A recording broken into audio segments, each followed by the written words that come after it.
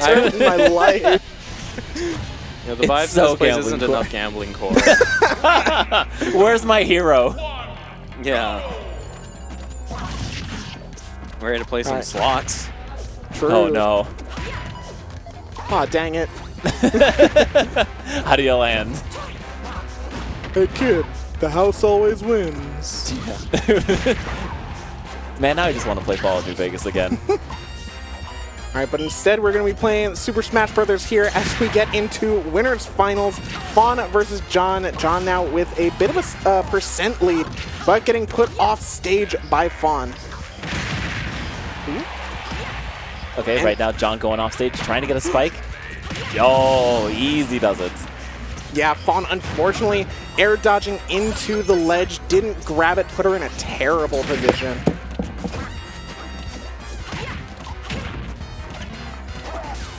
All right, and I do also want to point out our choice of stage. I mean, Small Battlefield is kind of the John Numbers starter of choice, but I think this is also like one of Fawn's better stages for Duck Hunt. I think the Small Battlefield is just fantastic for her to set up these lanes of ledge trapping. I thought you were going to make a commentary on the music.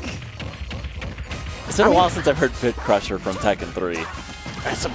It's a good song. It's a deep cut, for sure. Uh-oh. John air dodging in preparation for the can. Set neutral Still get up. coming. Oh, that little crawl into the grab. So sneaky from Fawn. I like when Fawn does that. She's actually had a very few good moments, like against Ryuken the other week, where she just walked up to the ledge and just forward tilted. I want to see more of that because she does tend to dash dance around the stage and isn't really walking with the dog. Sometimes you just gotta walk the dog. Sometimes the dog just walks itself. I mean, I think walking in general is just such an underrated movement tool in Smash, just because of how low committal it is. Especially if you've got a character with a good crawl. Yes, but it is hard when your opponent has such a good dash attack like John that can pretty much just outpace any sort of walk speed. Right now in the air, John taking a lot of damage. More damage.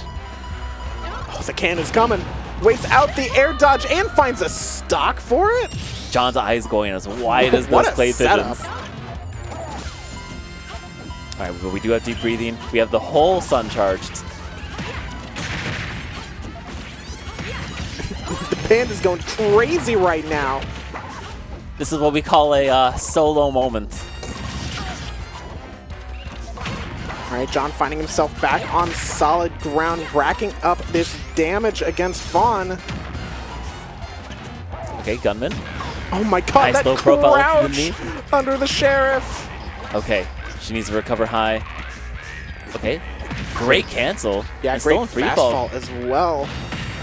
Not gonna be it. Dog has been hitting those streets too hard.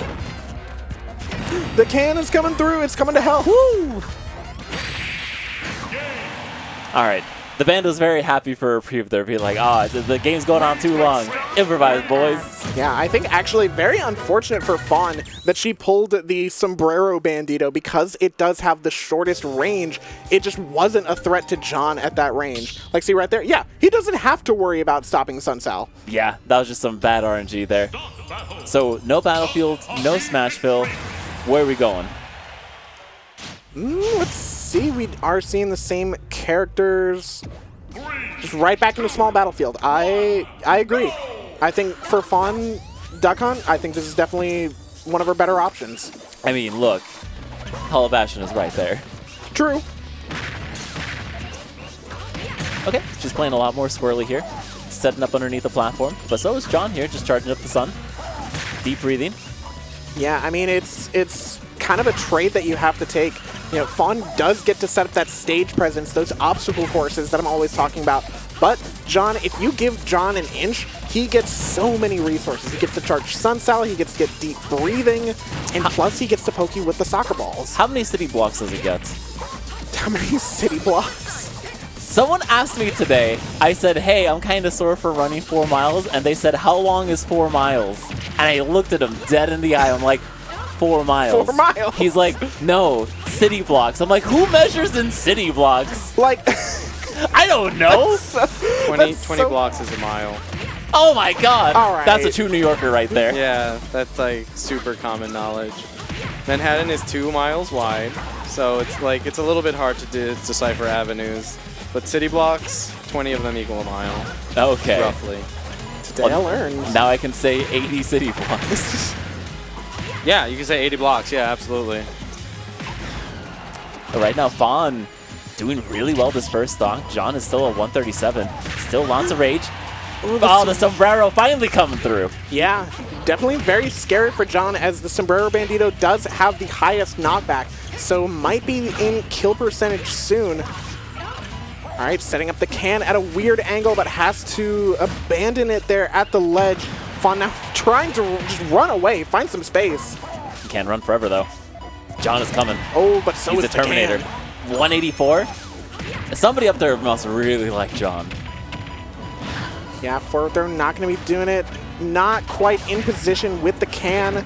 Sombrero Bandito gets caught, but there we go. The can forcing an untaggable situation for John. Finally at 209, though. That man was still attacking at 169 last game. Guacamole not taking the opportunity to count her blessings, though. Air dodging right back. All right, separating John from the soccer ball, removing that resource just for that little bit of time. Fawn trying to feint some approaches here, putting the can now at the top platform, just removing that lane from John's mobility. Uh-oh. Okay. Yeah, you just had to challenge that. Lord. All right, now Can is at ledge. John can't do a neutral get up, instead, but gets blown up there for the nice little forward tilt there. Yeah, Fawn with a pretty impressive lead here, 87% to 0. You can't think about that. You just got to think about it interaction to interaction, especially against John, who can always turn the tide in the blink of an eye. Yeah, especially with deep breathing online. 2 moves, 61 damage. Ooh. That's the power of deep breathing. Did you see that little stutter step up smash? Mm-hmm. Fawn was like, I don't want to go anywhere near that. I just want to say, Fawn got hit by like 3 or 4 moves, and she was at 94. Yeah, that you see, that's what I mean. Oh no, at Toucan. Toucan, where? I just see a dog and a duck. All right, the Sheriff not taking it though, but putting John numbers, forcing the high recovery. A good idea, trying to go for that lag after the deep breathing. All right, still gets jab checked. Yeah, didn't hold on for the full jab. No, wasn't expecting John to do the poked. whole one. Uh-oh. All right, John removing the can from play, making sure that Fawn has no resources Removing to the get dog back. and duck from play, too. John now 1 stock away from finding himself in Winterside Grands. We're going to see if Fawn has anything to say about it, as she's had some fantastic momentum this game, too. I know what she'd say. She'd say no. Damn. All right, just trying to get any sort of disjoint here, any sort of tipper, Yeah, and still jumps, still falls into it. She can't land. Yeah, the game has just been kind of slipping from their fingers as they're finding themselves taxed by their own can. Just taking so much chip damage, and you cannot be giving any sort of chip damage to John numbers. Ooh, Oh, yeah. that was on purpose. That was personal. John using the can against Fawn, and he's going on the grands. It's all right. Fawn still has an opportunity there on the loser side, but she's taking a big sigh and preparing herself for the run of the day. There's still some really good moments here. I think when Fawn was forcing for John to approach, that's when she was in the driver's seat. And even though John was starting to get through that obstacle course, you know, kind of like dodging through the clay pigeon and jumping over the cowboys, I think that's when we started to see Fawn being like, okay, maybe I need to start approaching. And that's where things fell apart. Yeah, just not quite able to stick to the game plan, unfortunately.